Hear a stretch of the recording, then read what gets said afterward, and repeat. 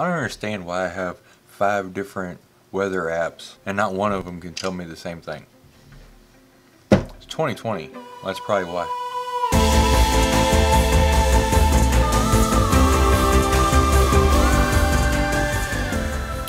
What's going on, everybody? Let's try this again. Let's see what happened. Microphone was messed up. I rambled a whole lot the first time I tried to do this. Battery ran out, so we'll just speed through this real quick. Today, we're going to go over WinJupos. Finally, I know. So I tried to explain on the auto stacker video about your align points and all that and why it matters and all that. So I got my good friend Darth here. So when you image a planet, especially like Jupiter, that has a whole lot of detail and it moves really fast, and if you're focused, you might be focused on the S over here. Everything else will be, smeared, blurry, curved back here and all that. So what WinJupos is going to do is it's going to take all of this picture by picture by picture by picture by picture and give it all in focus. I know, he's cool, isn't he? When you open up WinJupos, first thing you'll do is you'll click Program, Celestial Body, and then whatever planet you're going to do. Once you do that, Recording, and then Image Measurement. Now I already have this open from the video I just did 30 minutes ago that I had to delete, so we'll go through this again. So in here, this is a little bit overwhelming at first, but once you get everything set up and streamline it, you'll be through WinJupos in 5 minutes. It's really not that big of a deal. So you'll open your image. This is my data that I captured on August 7th. But in here we have all the picture files after auto stacker. You can see we're in our 70% stacked folder. We have all of our RGB files have all been combined into an RGB image. So we'll open that up. Now most likely what's going to happen the very first time you open up a new planet, whether it's Jupiter, Saturn, or whatever for the first time, or when you open up a new planet after having done the previous one, last week, yesterday, a month ago, whatever, your window might look something like this. So over here where it says with additional graphic, if you click without, it gives you just a circle with the line through it, a grid, it gives you all that. But for Jupiter and Saturn both, if you do with additional graphic, it will give you a circle for the planet with all these lines for the equatorial belts and everything else. And so what you want to do is you want to align the features of the planet with the corresponding lines on the outline. And you can do it manually by going up, down, left, right. And you can make it go faster by doing Control, up, down, left, right. And then to make it bigger or smaller, you do Function, page up or page down. If you need to rotate it, you use the N and the P keys. N spins it clockwise, P's counterclockwise. And again, Control makes it go super fast. However, the secret is if you hit Function F11, it will automatically align it for you, and it does a pretty good job 99% of the time. So if you increase your gamma, you can see that the planet is just inside the outline. So now you have your planet and the outline in sync. So what we'll do now is we will measure. So what that's going to do is it knows the date and the time and the planet, and so it knows where it was in the sky. And so by hitting measure and then going back to image and then saving, which I've already done, it will take these files. So you can see 313, 315, 319, 321, and 324. So that's a span of 11 minutes. And so over that course of 11 minutes, Jupiter moved X amount of distance. And so WinJupos will compensate for that rotation and give you a final image. And if you look over here on the right, you'll see a little bitty small circle. That's a moon. And so you can see whenever we get into the other frames, that moon will come into view. Well, I guess it'll be this way. It'll come into view on that side of the screen. And that's it. And so from here, you just open the next file, and if you watch real closely, you'll see it move just a little bit. See? Miscellaneous, measure distance, image, save, open, next file, it rotates a little bit, measure distance, save. We'll go ahead and skip to the final one so you can see the moon come into view.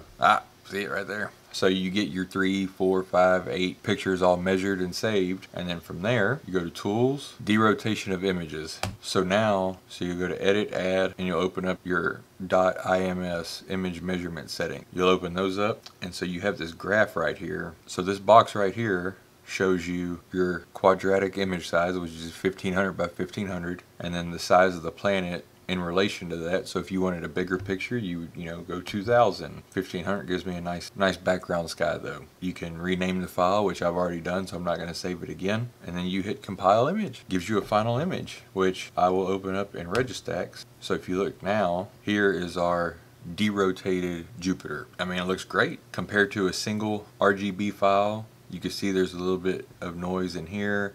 I mean, there's a lot of detail in this one file, but it's mostly concentrated in this area. Whereas if you look at the derotated version, you can see there's a whole lot more detail off in on the outer parts of the planet. So if you look at the box here, the outer part right here is what we have out of WinJupos. In this box is just with a little bit more wavelets applied. And also what I'm going to do is I will RGB balance it, because you can see the ZWO filters for some reason are really red heavy, auto balance. And then I will brighten up the histogram a little bit, and I'm just kind of zooming through this because I've already done it like 3 times, and then hit do all. So now you can see in just a few steps how we went from this to that. At this point you're done. You save, post to Instagram, whatever. But I'm not happy with it. The RGB balance works to balance all of the colors, but it doesn't balance them naturally, and I don't like that. I'll save it, which I've already done, and I'll open that in Photoshop. So here is our picture out of Registax, and then for the sake of speed and time, because I know, you know, people probably don't really care, I have the final version. Pretty much what I did is I just did color correction and then got rid of some of the artifacts out here on the limb. I darkened the edges, which you can see. That's pretty much it. The only other thing I wanted to show you in Photoshop, for some reason when you do RGB balance with a red heavy image, then it gives you a blue heavy image. So to combat that, duplicate the layer, go to image, auto color, and then change your blend mode to color. And you can see that helps. You get your more natural Jupiter colors just from doing that. And that is WinJupos / Photoshop. That is our final Jupiter image after capturing and stacking all that.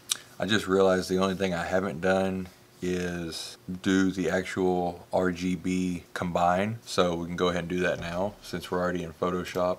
So when you have a mono camera and you go through Auto Stacker, you'll have a red, green, and blue channel for all of your sequences. So to combine them, what you will do, so you have your red channel, your green channel, and your blue channel. You'll select all those and open them. So now from the blue channel, you do Controller Command A, Controller Command C.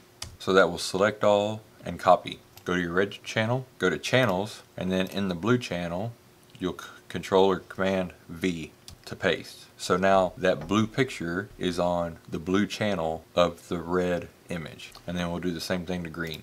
A, C, go over, V.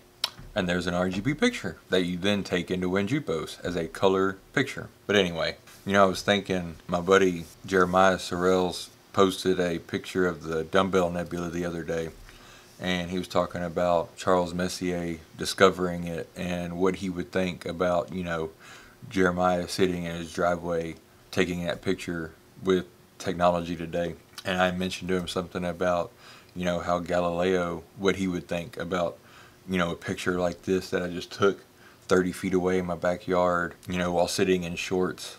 And, you know, and he said something to me that really, it struck a chord, and said, you know, that we're carrying on their work and their legacy. And I think that's, you know, you have to look at it, whether you know, you've never taken an image before, you're one of the best in the world, or you're, you know, in that 99% in between, that even the image that you can take with your cell phone, you know, afocal through the eyepiece, would just blow them away. And you are at that point carrying on their work and their legacy. And I think that's something you need to think about. I didn't think about it in that context until a week ago when me and him talked about it. And it's a great experience.